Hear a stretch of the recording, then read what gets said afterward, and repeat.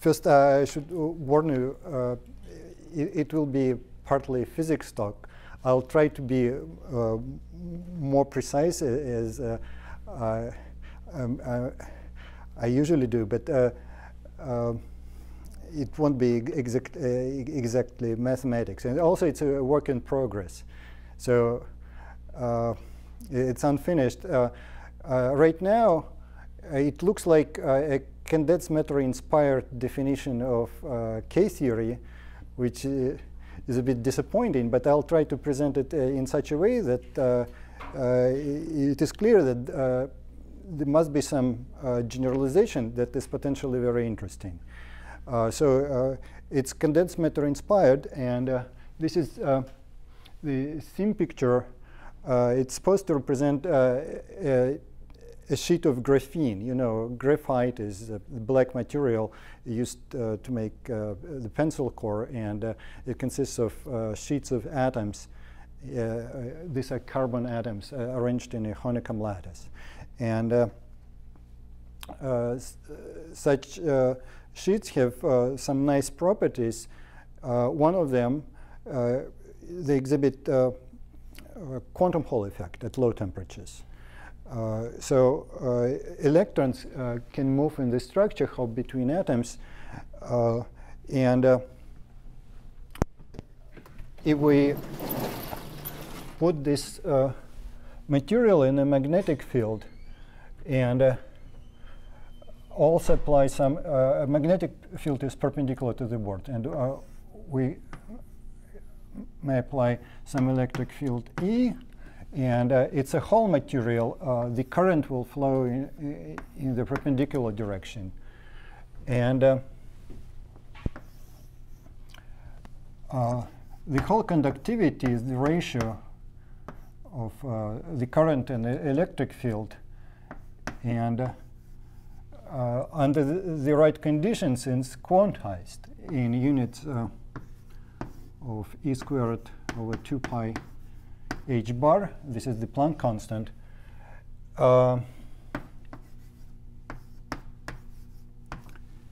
And that is called integer quantum Hall effect.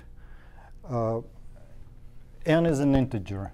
And of course, in physics, nothing is precise, but this formula is actually very good. It's got to very high precision, and as the temperature goes low, the precision becomes better.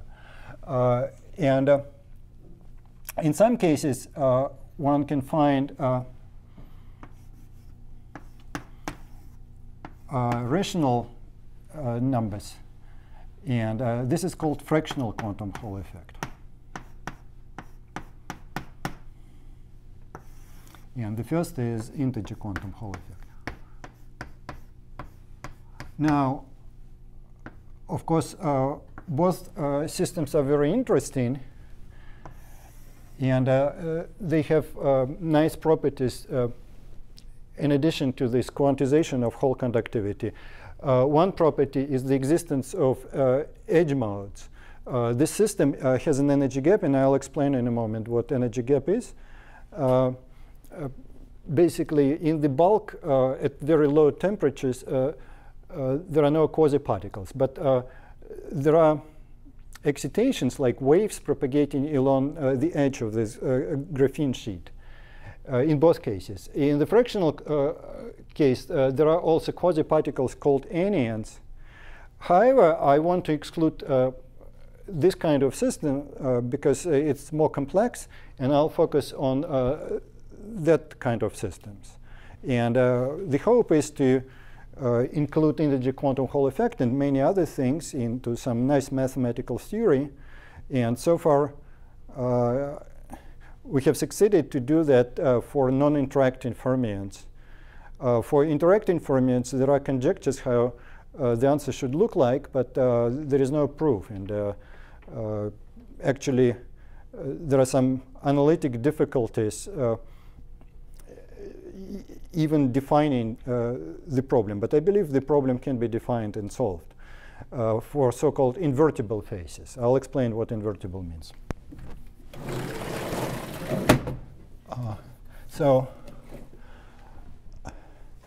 First, let me write an example of some Hamiltonian, because we'll be considering quantum Hamiltonians and their ground states. And the goal is to understand those ground states and construct the space of such ground states and find their homotopy types. And this is an example. It's called transverse field Ising model. It's a Hamiltonian on a one-dimensional chain, and one important property is locality. The Hilbert space is the tensor product of Hilbert spaces of individual atoms or spins. In this case, the Hilbert space is C2 raised to the tensor power n. There are n atoms, and the Hamiltonian acts in this Hilbert space. It has two terms with two parameters. H is one parameter.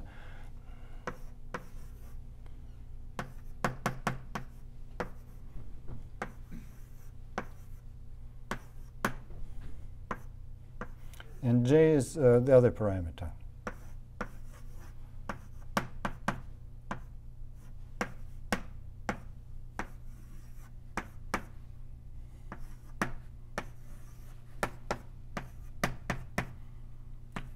Now, I wrote this sum exactly from J to n minus 1, meaning that these two spins are coupled and those spins are coupled till the very end, and there are certain boundary conditions.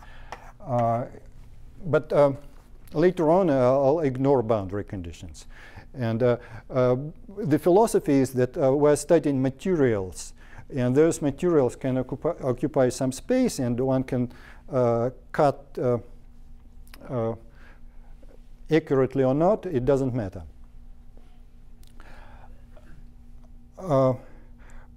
And we want to construct the phase diagram of the system in terms of parameters H and J. So in this case, we have a two-dimensional space of Hamiltonians, but not all these Hamiltonians are equally good. Some of them are better at certain values of parameters. The system has bad behavior. So let's write H and J and put some points which we will study.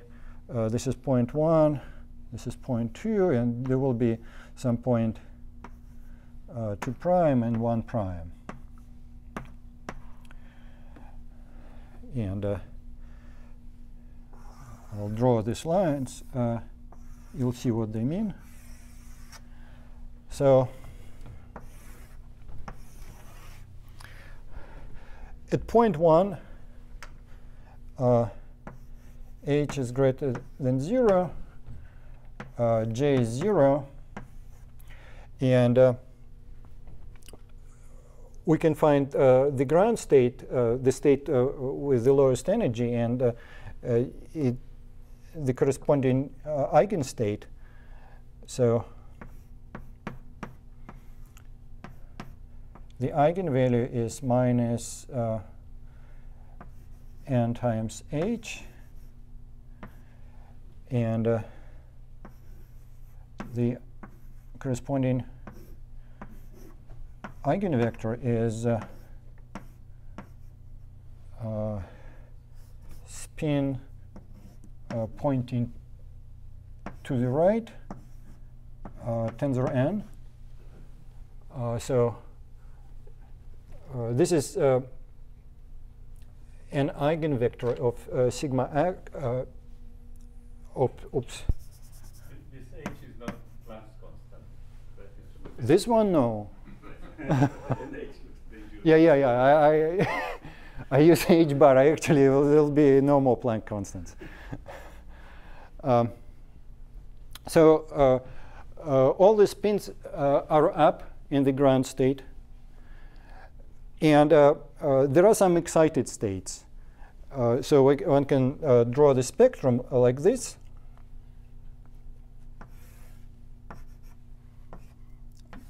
this is energy. This is the ground state, and the main difference between the two buildings is the spectrum goes to the right on us. We always make it real, you always make it go up. yeah, yeah, that's true. Okay. Also, time goes up. I don't know whether time goes horizontally in mathematics. So, E1 is E0 plus 2H, and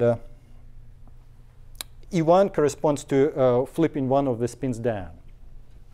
So this is a degenerate state. The ground state is unique, and the spectrum has a gap between the ground state and the first excited state.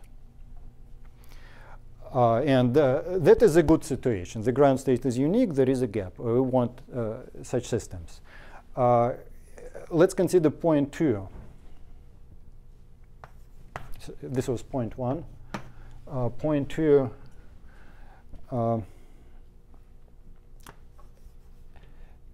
H is 0, J is positive, and the ground state energy is minus n minus 1 J. There will be two ground states.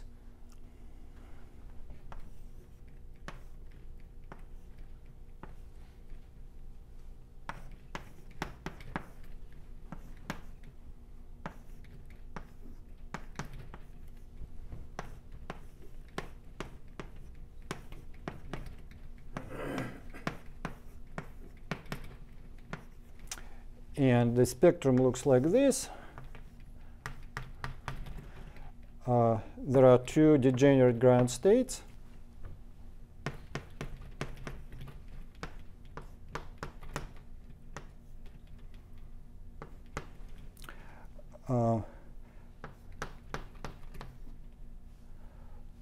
Plus 4J.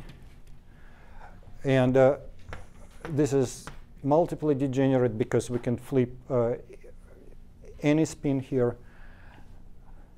And if we flip the spins at the boundary, there are some spurious states with lower energy right between these two. This will be ignored because we're ignoring what happens at the boundary. And also, there is a notion of a local energy gap. Although these two states are degenerate, we should not say that the energy gap is 0 between those states, because if we flip one spin in the middle, we'll go up, and to go from here to there, we need to flip many spins. We should apply a very big operator. And part of this game is understanding what local gap means. And in the case of free fermions, I'll give a precise definition of a local gap, and the problem will be solved partly due to this definition.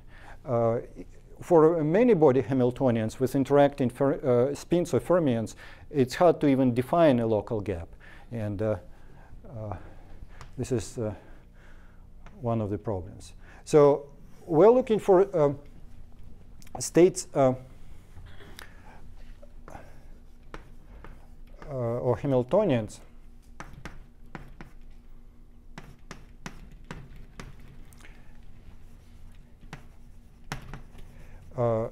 with unique ground state and a local gap. And in this picture, this is good. This is not good because the ground state is not unique. Mm-hmm. Regarding the gap, as we go along this line, the spectrum rearranges. And starting from this picture, if we go from 1 to 1 prime, those energy levels, the first excited states, will be split. There will be a band, and the gap between the ground state and the first excited state will remain for a while, and it will close at this line. It's a phase transition line.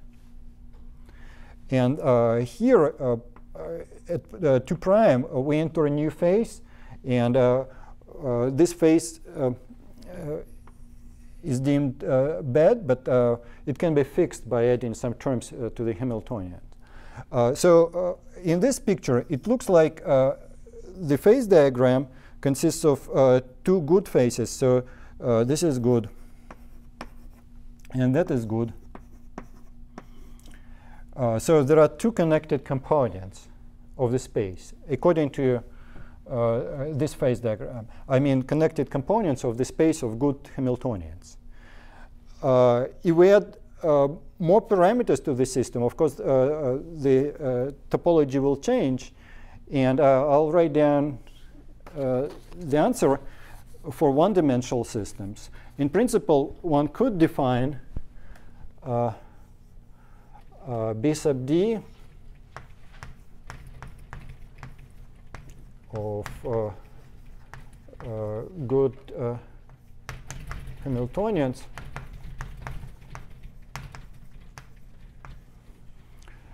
on a lattice in d dimensions, and we'll consider the unit disk in d dimensions and elaborate what a lattice means. Good requires further qualification if the system has dimension higher than 1. But in dimension 1, one can get an answer, at least non-rigorously, as physicists do. B1, if we add more parameters, is homotopy equivalent to K Z, 3, the Eilenberg-MacLane space. And I'll not explain that, but let me explain the easy version.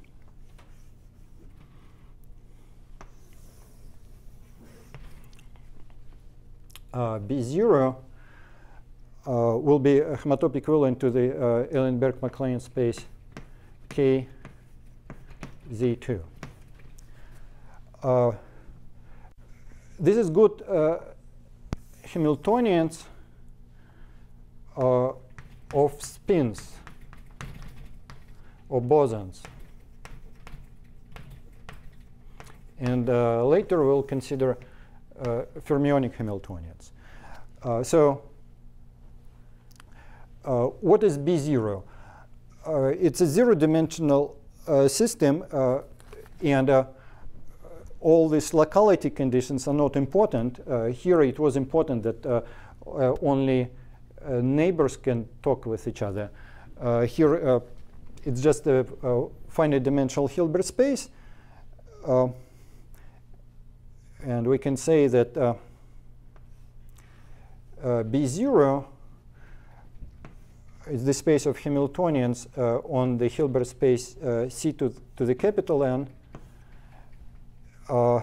And such Hamiltonians should have an energy gap. The ground state should be separated.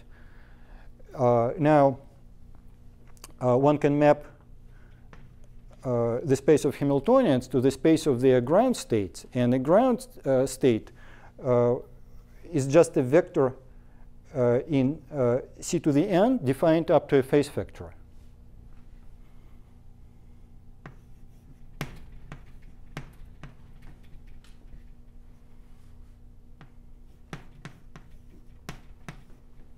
You want a tensor product there or not? CN? No. It's just n-dimensional space, capital N. And a zero-dimensional system means just a blob that consists of multiple spins, and one may define n to be as 2 to the little n, the number of spins, but it doesn't matter whether these are spins or some other objects. Oh, okay. So you're just remarking that if you're good, then there's a map on the ground state to this normalized phase, normalized eigenvector out of phase, right? Yeah, right. So the ground state is a unit vector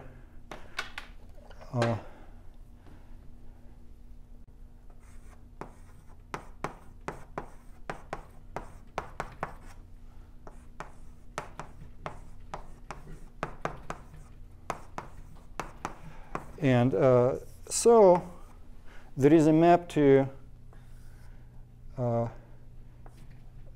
Cp n minus 1. This is the space of such states. Now, this is actually a fibration, and the fiber is contractible because we can take a convex combination of two Hamiltonians and get a Hamiltonian with the same ground state. And so this is actually a homotopy equivalence. And Cp n minus 1, as we take n going to infinity limit, goes to Cp infinity, which is the same as kz2.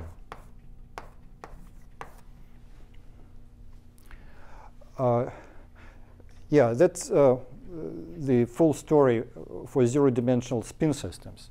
For zero-dimensional fermionic systems, it's slightly more complicated, and I'll have to spend some time on that, particularly defining non-interacting systems. So if we just think abstractly, we can define Fd the same as Bd, but for fermions. Sorry, for B1, so these two things are connected, these two components you mentioned inside the space B1. Yeah, they're connected. And how do you connect? We can add some perturbation. For example, we can add a polymetric sigma x here as a perturbation. Or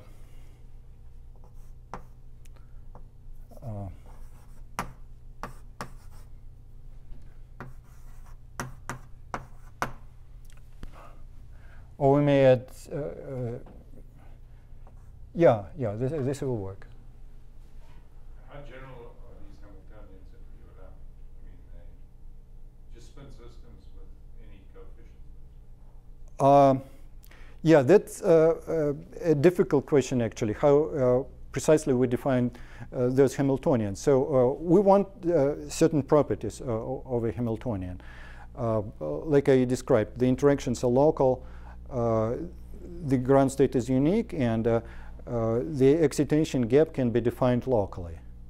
You don't care whether the translation invariant? No, it's not translation invariant in general. And furthermore, I want to take a limit. We consider a system in a disk on a lattice, and we can consider finer and finer lattices, adding more and more atoms.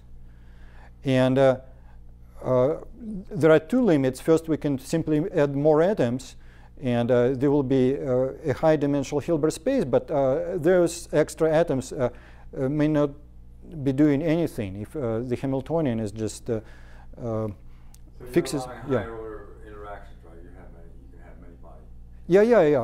Yeah, it's possible. Yeah, it's possible. And eventually, we want to add more atoms at the same time, making interaction short range, and take some sort of limit.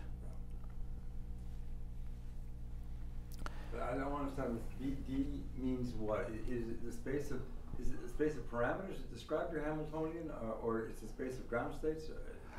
It's by definition it's the space of Hamiltonian, so they are parameters. But effectively, you can map it to ground states and then divide by the. Yeah. Right.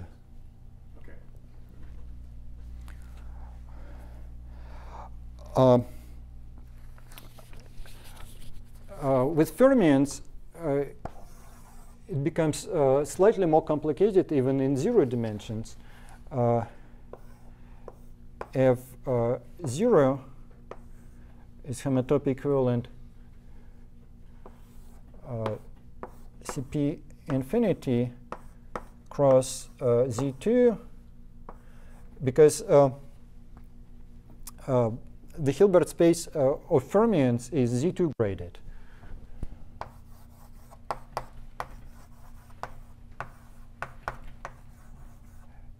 And the ground state can belong to the even component or to the odd component. And that's why we have 2 copies of Cp infinity. What kind of fermions are these? Are these Majorana or Dirac or what? I'll use Majorana fermions. Yeah. I'll describe that.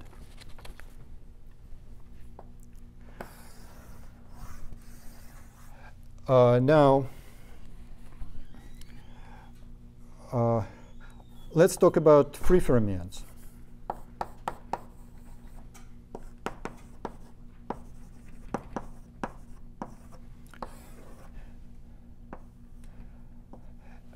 As a pretty good approximation, the integer quantum Hall effect in graphene is explained by non-interacting fermions. In principle, fermions can do 2 things. They can hop from atom to atom, and they can interact with each other repulsively.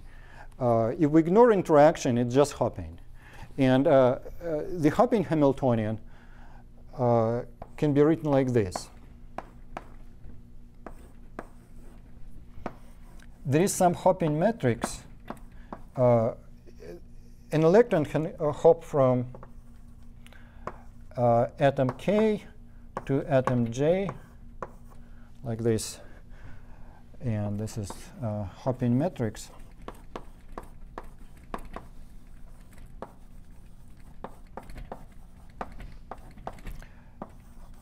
A J dagger AK. These are annihilation and creation operators of electrons. We remove an electron from atom K and put it on atom J. But it's just an accident of the world we live in that the electric charge is conserved. And more generally, we can consider fermions with non-conserved charge. And those fermions can be described by Majorana operators more concisely. So I'll consider the Majorana formalism and more general Hamiltonians than that.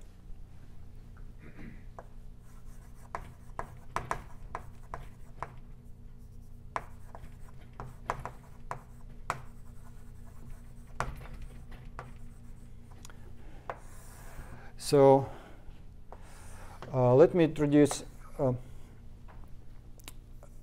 the operator algebra. It will be the Clifford algebra.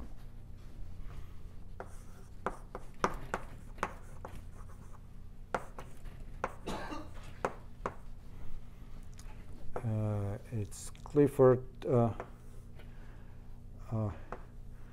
2n over complex numbers.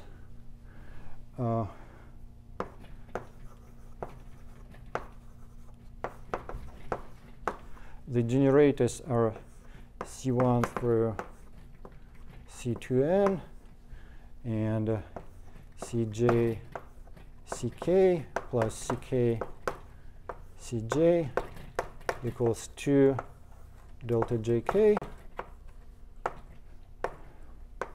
These are the commutation relations. We can associate various objects with this algebra. First, we associate the real space of dimension 2n. such that each basis vector corresponds to one of the generators. And that is called L.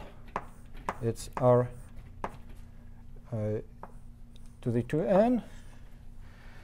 And we can define a complex structure in that space. And let me use a standard complex structure.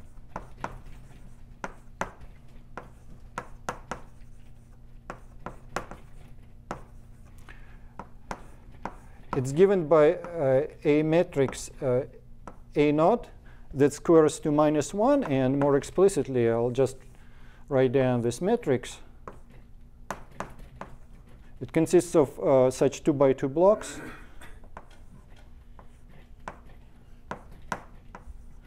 And so on.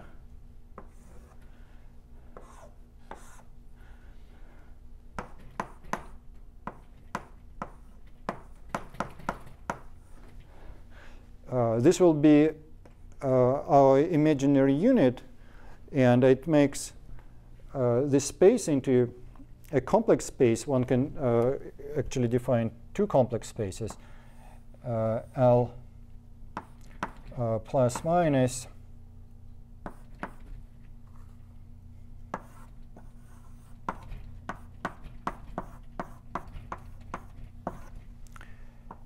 and one can define the spinor representation of this algebra abstractly like this.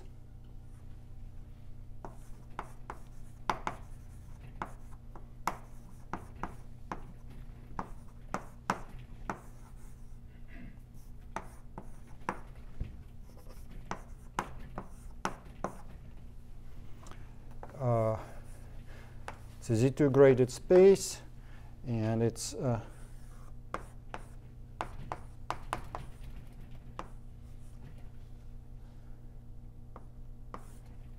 the exterior power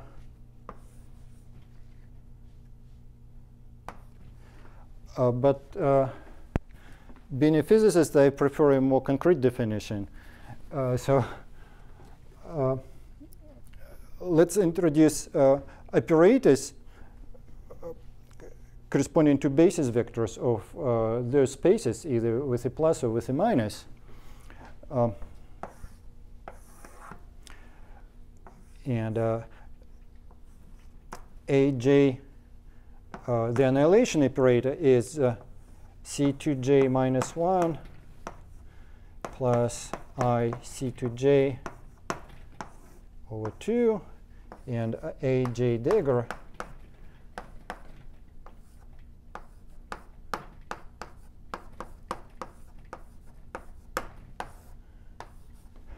and we will focus on this, which correspond to a basis in L minus. And we build this Hilbert space like this. We postulate the existence of a vacuum such that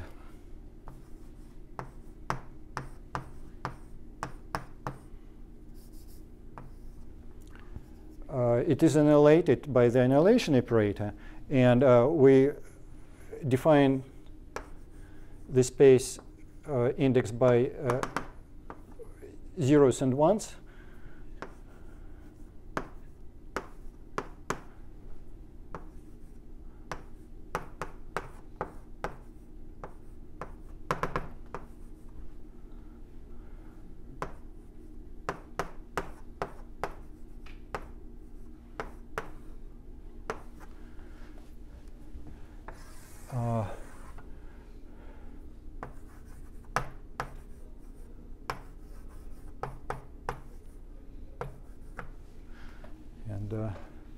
That is the Hilbert space. It's Z2 graded by the parity of K. And we can construct a Hamiltonian acting in that Hilbert space.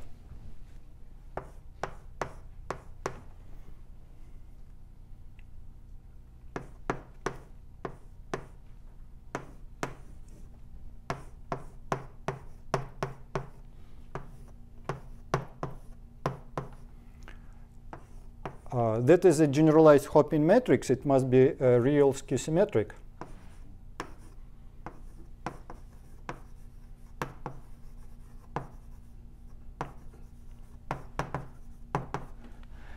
And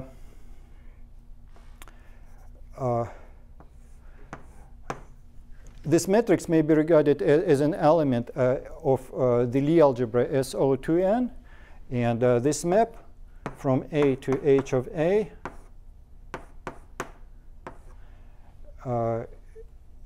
it's a representation, the spinor representation of little SO2n.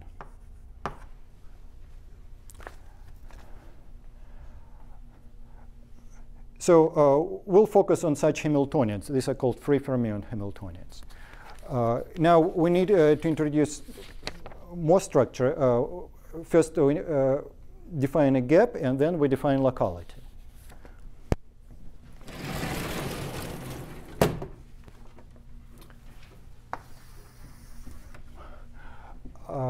The gap is defined differently for A and for H, because the spectrum of A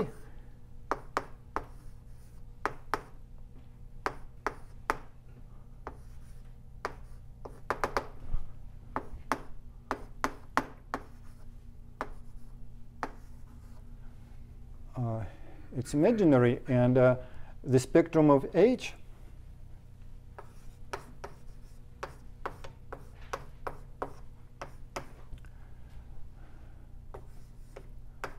one half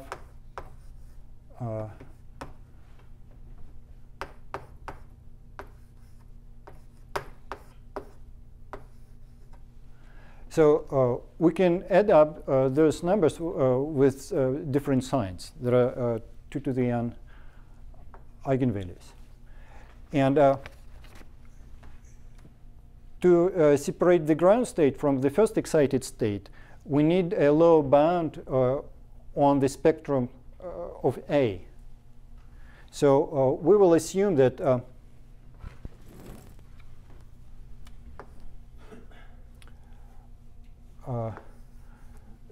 those numbers okay, let me write it this way.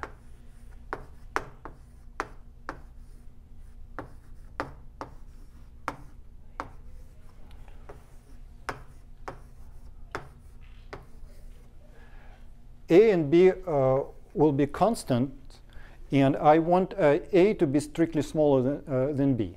In principle, independent of n, yeah, independent of n, yeah, that's important. Now, there is a reason why A equal to B is not convenient, at least, because we want a soft problem. And softness will play an important role. So we leave some gap here between A and B, and also between 0 and A, and take n to infinity. Now, how do we define a gap? This is already a definition which is equivalent to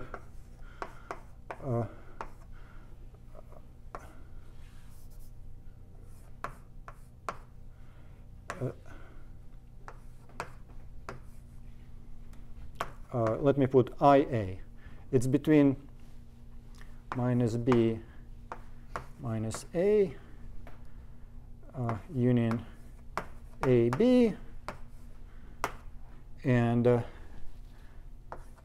that is actually too restrictive.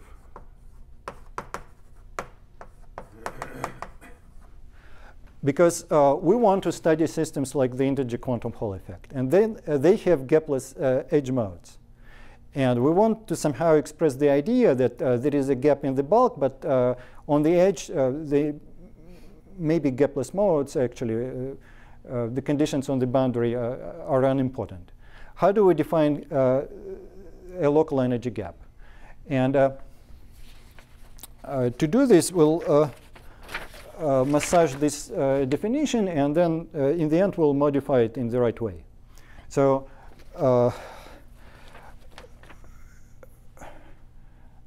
first, let's write A is smaller minus A squared, less or equal than B. It's an operator inequality.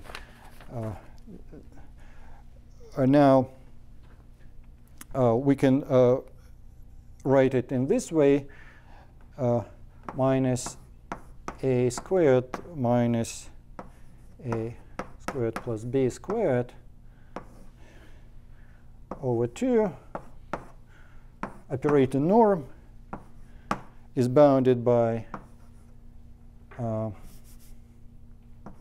B squared minus A squared over 2. And that is equivalent to the original one. It's too restrictive. But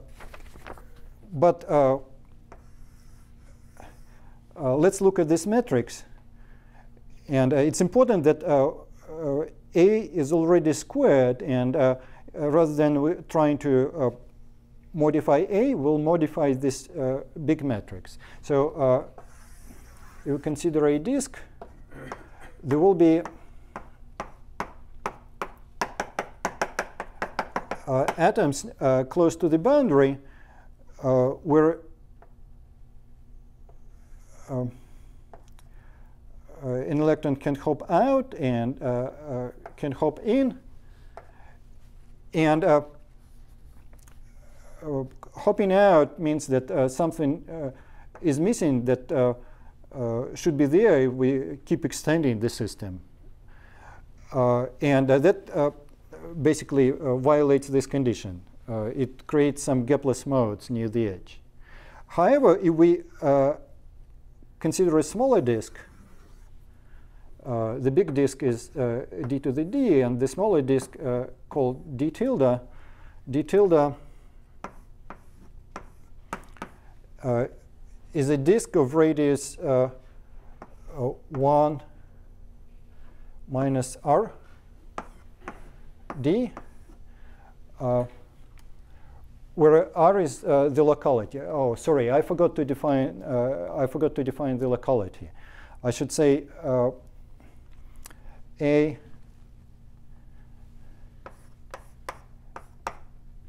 is r local if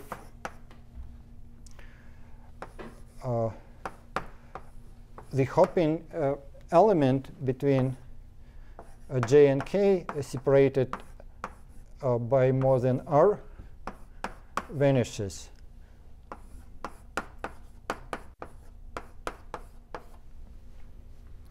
So if A is r local and we restrict this matrix, not A itself, to this smaller disk, then this condition can be satisfied, even for the integer quantum Hall system. I'm a bit confused that the spectrum of H is not going to have a lower bound because it's plus minus of the. Right. How are you going to make H have a gap? Where do you want to have a gap? H or A? The gap is defined differently. For A, it's a gap around 0. Okay. For H, it's a gap near the bottom. Okay. Mm-hmm. So then they all have to be the same sum. Right.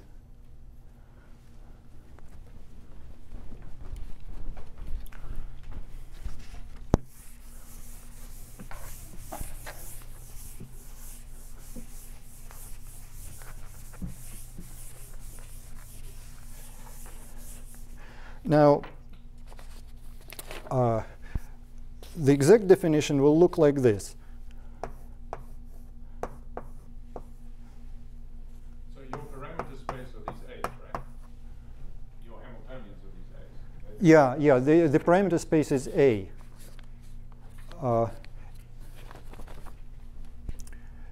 So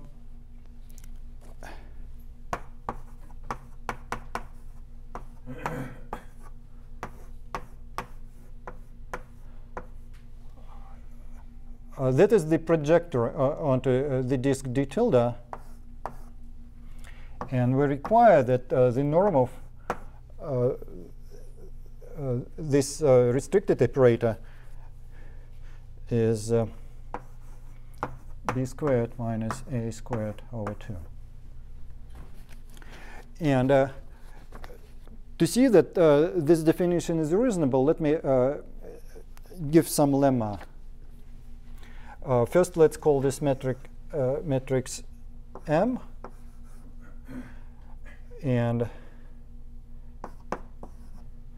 M is 2 R local. And its norm is bounded by a constant. And the lemma will be formulated like this for R local matrices.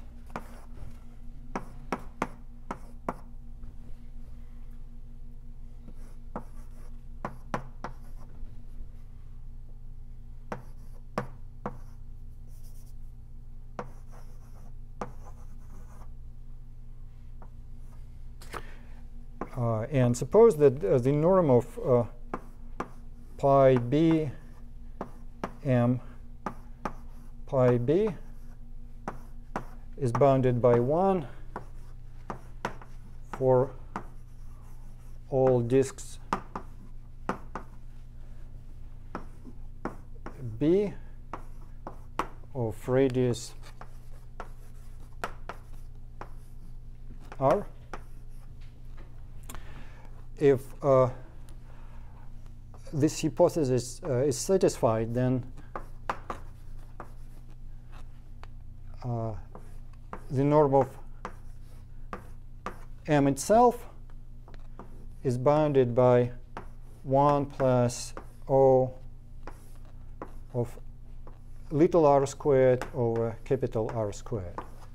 And the implicit constant in capital O depends on the dimensionality of the space. I'm a little bit confused. So the pi is this projection onto the onto functions in this disk of radius, d tilde disk. Right? Yeah. Now, what are the A's and B's doing? Don't they commute with that? That's what I'm confused. These are numbers. Yeah, these are numbers, right? Yeah. So why don't I have pi? Why don't I have pi squared? Why isn't pi squared 1? I mean, or is it pi? That I don't understand what that pi of, is it pi of that or pi times that number? Pi times this operator times that operator. Okay. Oh, it's an operator. Yeah, yeah. Yeah. The A is an operator. Yeah. Capital A is an operator. Yeah, sorry. Mm-hmm. So the conclusion is we can test this condition locally to some accuracy. And that is what we want. And we can choose a suitable R, a capital R, that depends on the little r and those parameters, little a, little b, such that this condition is meaningful.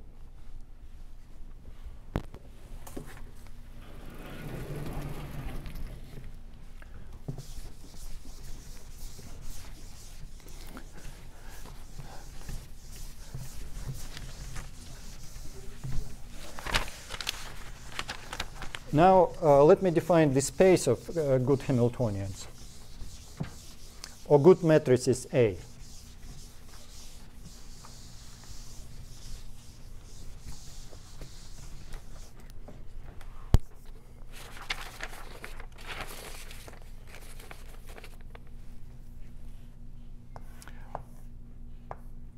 We say that capital A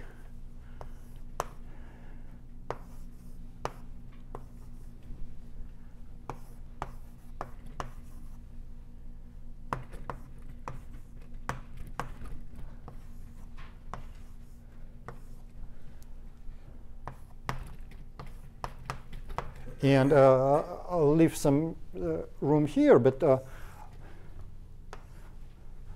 I forgot to define this thing that is just a formality. It's a set of atoms. And mathematically, an atom is characterized by a position in the disk and a finite dimensional Hilbert space. And it will be a real Hilbert space. So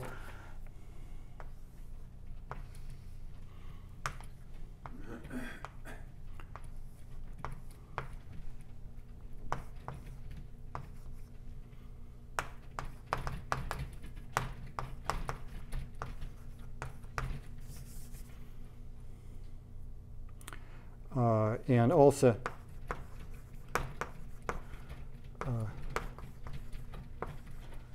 we have a Euclidean space L sub j for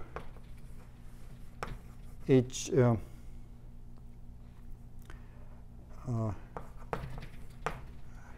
element of S, or maybe I'll erase this D. Too many symbols. So this operator belongs to this space if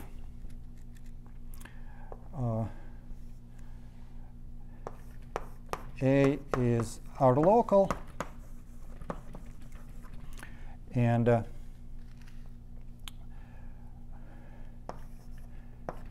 A comma B locally gapped. And locally gapped basically means this with a suitable choice of capital R. Now, we need to take some limits, and we want to get rid of all those parameters. One limit is pretty easy because this is a directed set of filtered category, this S hat. So we can take the limit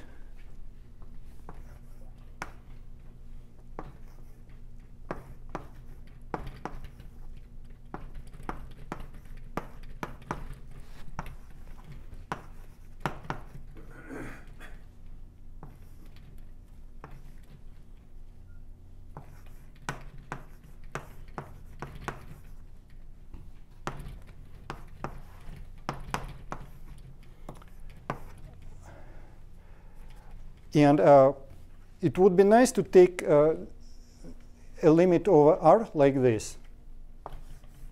And the result should not depend on A and B. S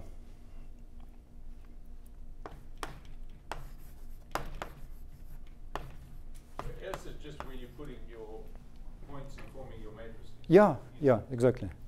Excuse me, I'm confused. What is the gap condition? Less than 1. I thought that the gap is that something should not be too small. Right. So it's on this board. We began with this condition. Actually, it's A squared. We began with this condition. So the spectrum is has a gap around 0. And that guarantees that the spectrum of H has a gap around the bottom. Because the ground state corresponds to the choice of minuses everywhere. And the first excited state, we change 1 minus to a plus. So this is what we want, ideally, but we cannot do that. It's too restrictive. So the idea is to write this condition in terms of A squared and then modify it. So those numbers basically come from this sequence of transformations. The lemma says that What is this? What is M here? And what is this? M is the guy inside that's squashed between the two projections. I see. Yeah, yeah. Oh, actually, here it's better to say that M is the whole operator here. And when we multiply by projector onto a smaller disk, it's okay, because then we can ignore this pi d.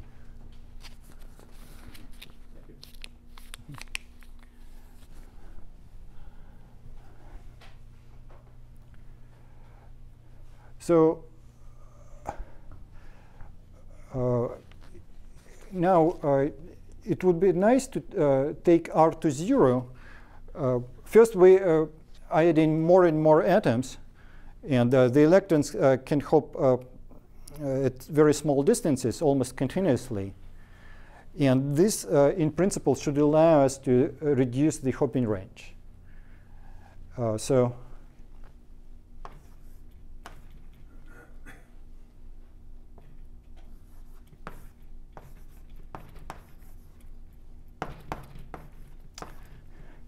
I don't know how to do this, and maybe it's hard to do, but I can do something slightly weaker. So I can define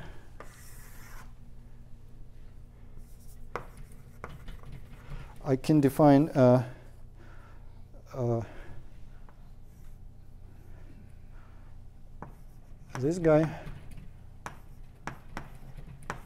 The idea is to define a spectrum. This A sub d is supposed to be a spectrum. It should define a generalized cohomology theory. And we first defined the cohomology groups, and then used the representability theorem. So the definition looks like this.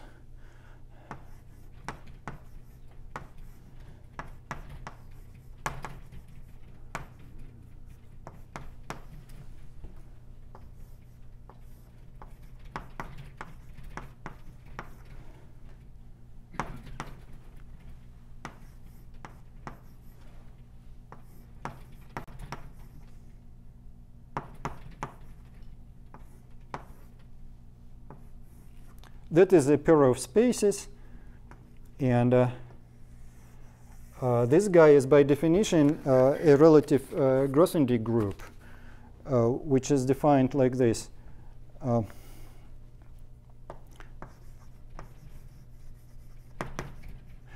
Equivalence classes of pairs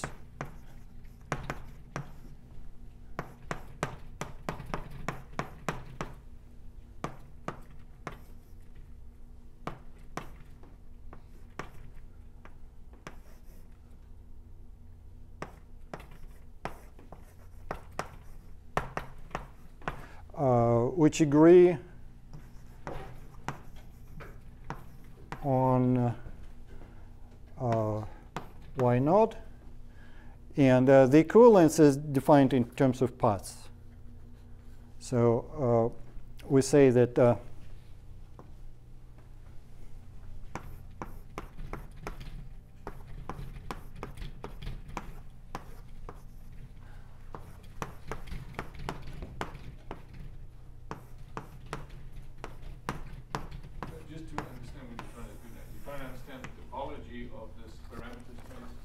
yeah, I want to understand the topology of AD, which is not defined explicitly.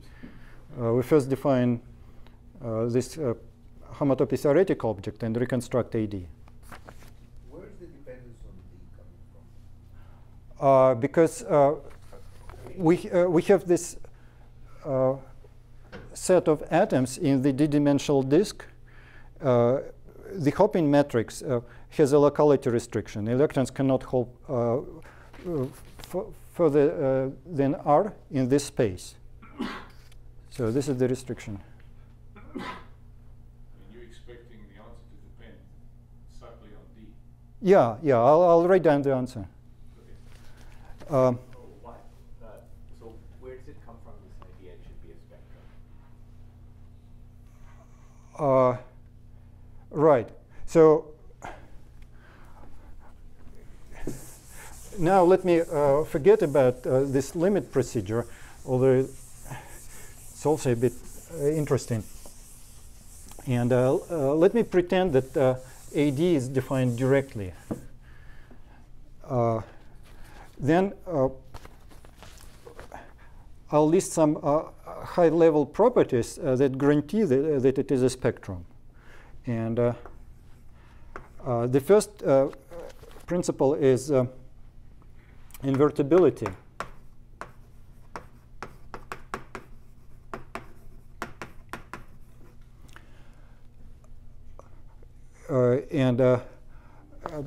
Invertibility means that we can take two systems, A and minus A, and such a pair of systems together will not depend on A up to homotopy. So we have the following thing. There is a path from here to this matrix, and then to another matrix.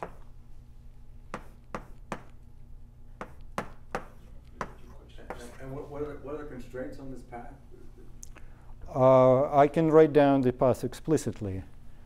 When you write down these paths have to lie in some natural space that you're considering, I suppose. Yeah. It lies in this space A sub D. Okay. That is defined by the limit. So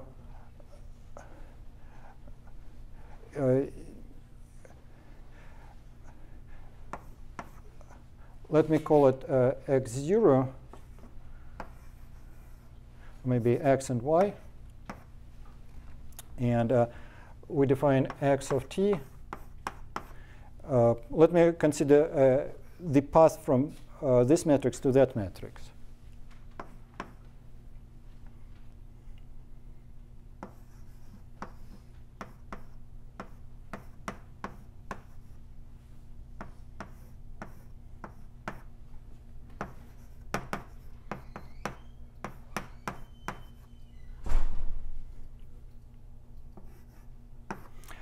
Now, x and y anti-commute.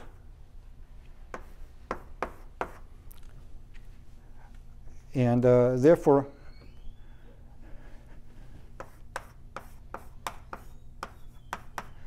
the square of this matrix is just cosine squared by t over 2 x squared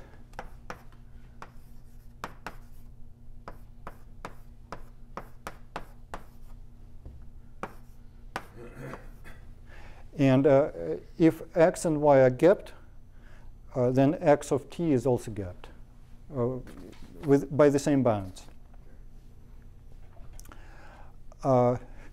So this is the first principle.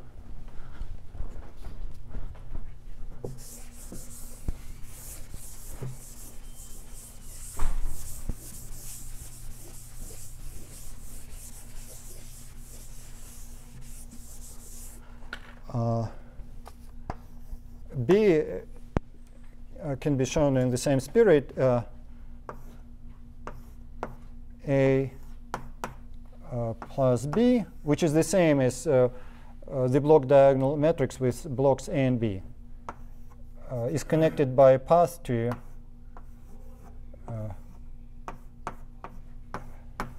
B plus A, and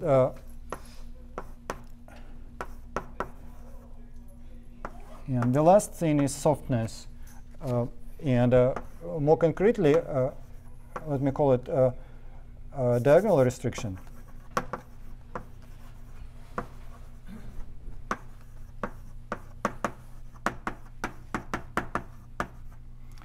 And suppose we have some function u from the disk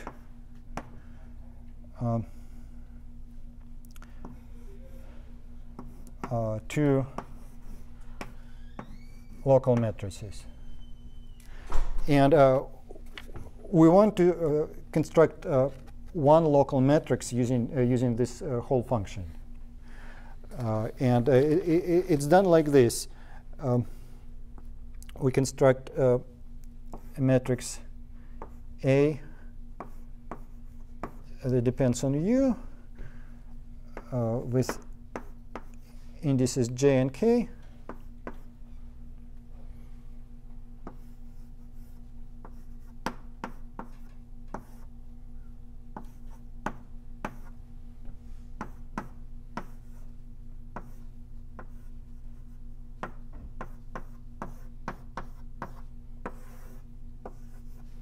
And now we have to assume something about this function. We assume that its Lipschitz constant has a certain bound.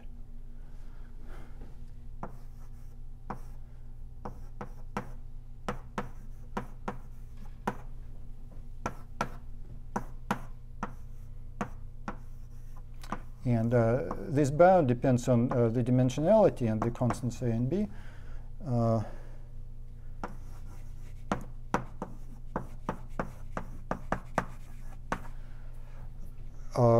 And under this assumption, we can show that A sub u belongs to AD with slightly different parameters.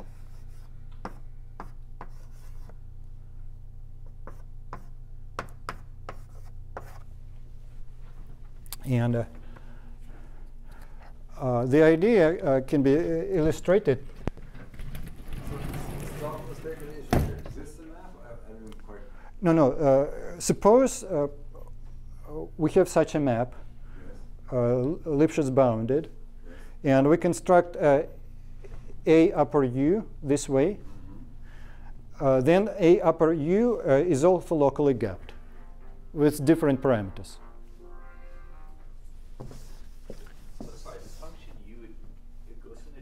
To the space that you, so for each point in the disk you have another configuration of for each point in D you have a configuration S. Is that right? For each, no, S is a configuration.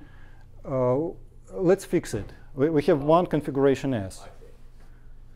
And when we have two sites J and K, those sites or atoms are close to each other. So the function u does not change significantly from J to K. And that basically means that this guy and that guy are almost the same. And we can kind of interpolate between different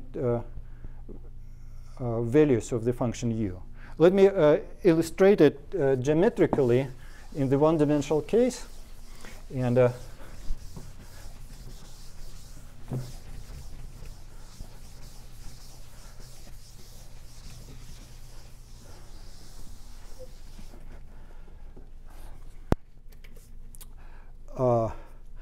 instead of local matrices, let's consider planks made of wood with some grain. And the function u will show the dependence of the grain on some parameter, on the homotopy parameter. So we are in the one-dimensional case, u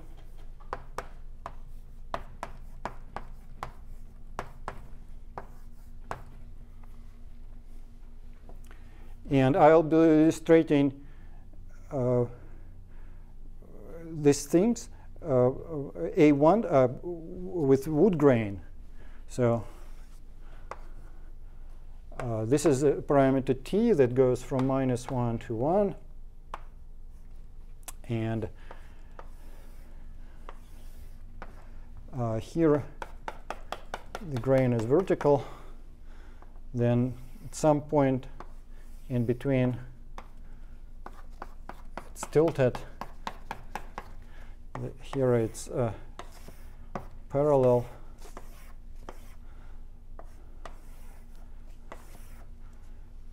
Tilted this way and vertical again.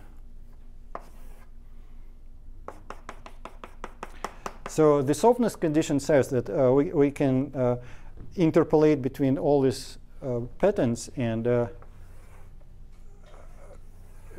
build a single pattern that looks like this.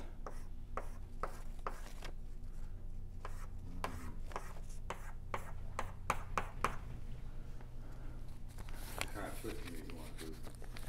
Yeah. So this prediction is something like an action at the upper end of this? Is that? Maybe. I don't know. I'm not good at that thing. But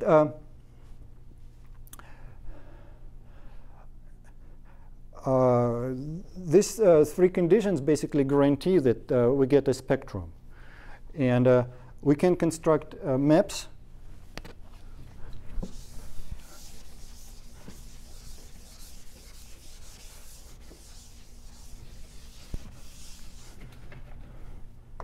FD from AD to the loop space of AD plus 1. Recall that AD comes with a base point given by A naught, this standard complex structure. So we can consider loops based at that point. And GD going in the other direction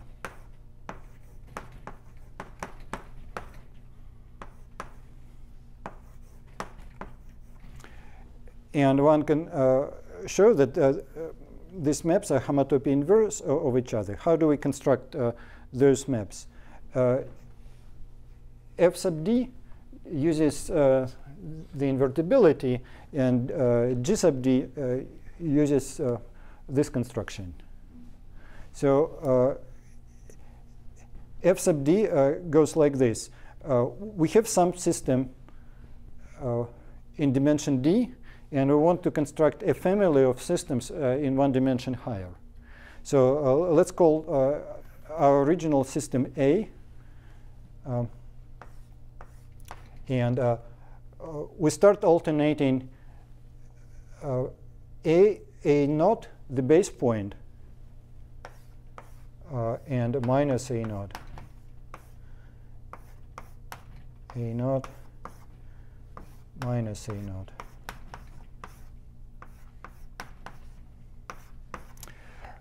Then this is a homotopy parameter, T. It goes from 0 to 1/2 to 1. And at 1/2, it will be some non-trivial A.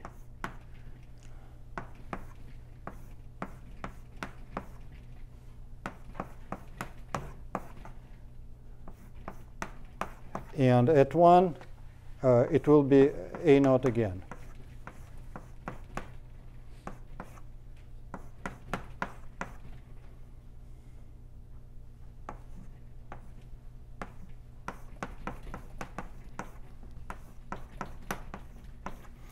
And one can continue indefinitely in both directions, but the idea is that we first apply this homotopy, going from A naught minus A naught to A minus A. And then we apply the other homotopy in an alternating pattern.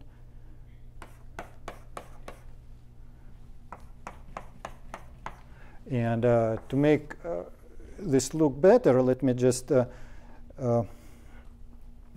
show the analogs of those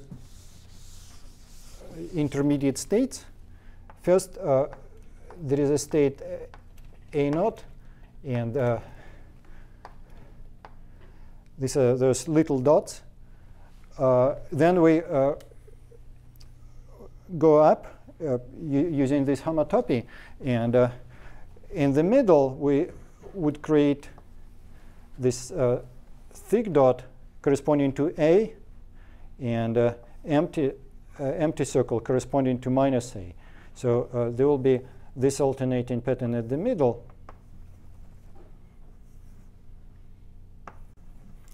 And going from the trivial system to this non-trivial system, there will be some system that doesn't split into individual dots, like this one. Because there is some hopping between those two sides.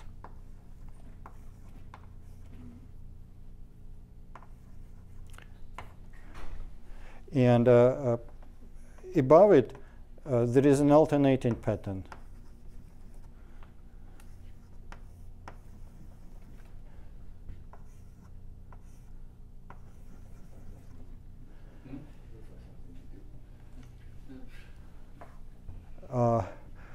Now, if we run the second construction, this diagonal restriction, we'll get a pattern that looks like this. We synthesize the following pattern.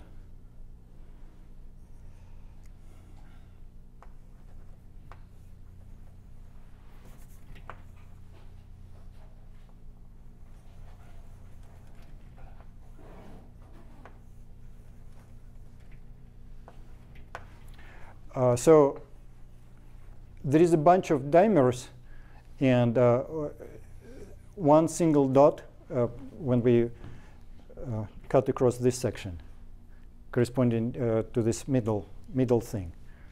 And we can actually remove all those dimers by pushing them down or up in this diagram. And this will be a homotopy to the identity map. It's just a rough idea. So what is this? Yeah. So in the end, what is the? How do you describe the homotopy of all this stuff? This is it. Oh well, this picture is or that picture is a description of f sub d. Yes. G sub d is described by this procedure. Yes. And this procedure, in principle, gives a pattern in the same dimension. However, since we begin and end with a naught, which is diagonal or block diagonal, it's like those grains of wood that are perpendicular, and we can cut at any place. So the starting point and the end point can be cut, and this whole section will be considered as a system of the original dimension, not d plus 1, but dimension d. So we just ignore the locality restriction in the horizontal direction. And that's how we construct G sub d.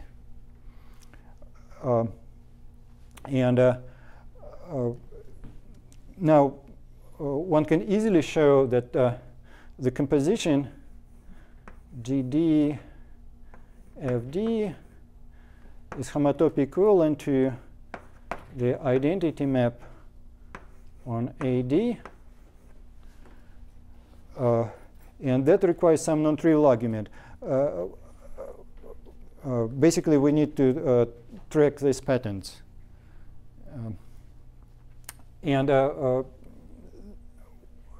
It's actually a two-sided inverse. One can compose them in the other way, and it's also the identity. So these are the elements that describe your homotopy for these ground states for this fermionic system.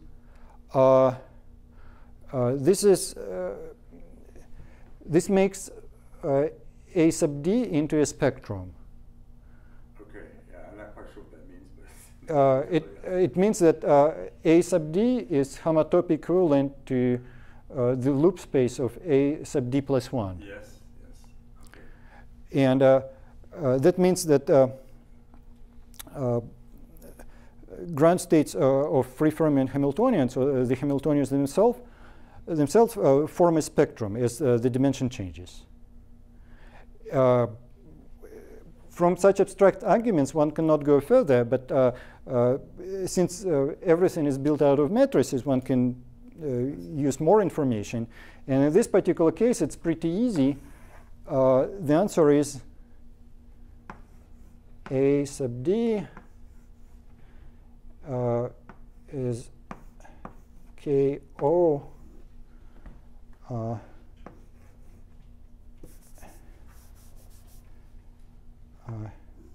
D minus 2. Let me check if it's correct.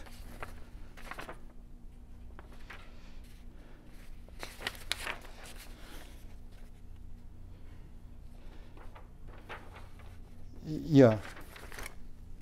So